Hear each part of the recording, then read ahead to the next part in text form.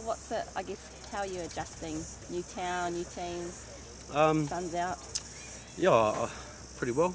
Like I know I've only been here for like 2 weeks so far, but you know, I'm slowly getting the hang of everything.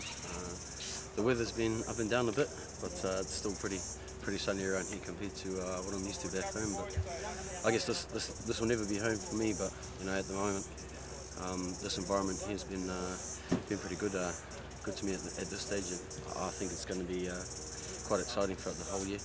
What's the are they similarities or the differences? What is? I guess there's always differences when you join a new franchise. Different coaches, different players, and I guess you've got to learn to adjust to the way that they play their style of footy up here, and the way that they train and things like that. And they're pretty good. You know, I've been doing a lot of fitness in the backgrounds, but they've been really smart about what fitness that I'll be doing, the conditioning and things like that. It's not pretty much running around on the field all the time. It's you know, getting off feet, being really smart, and you know, it's been really good. To what degree, now that you're here, do you call yourself an Aucklander? Yeah, I don't know. I guess when you actually feel comfortable here, I guess I'm slowly getting to that stage.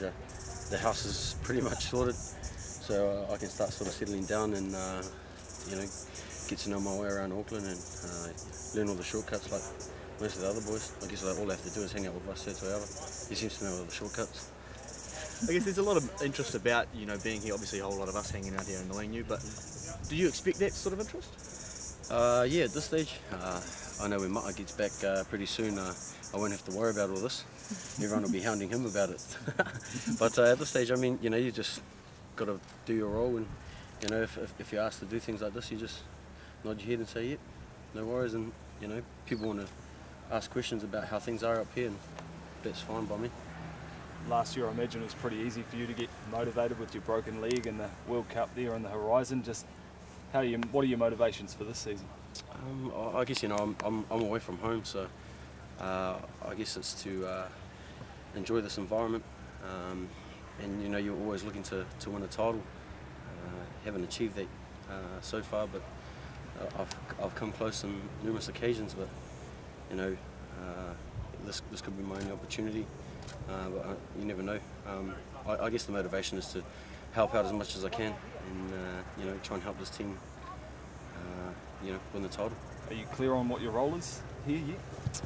Not at this stage. I guess I'm just, you know, floating about, and trying to learn everything from 9 and also 10. And I guess, you know, when I'm actually selected to play in the pre-season games, I'll definitely know what my role is.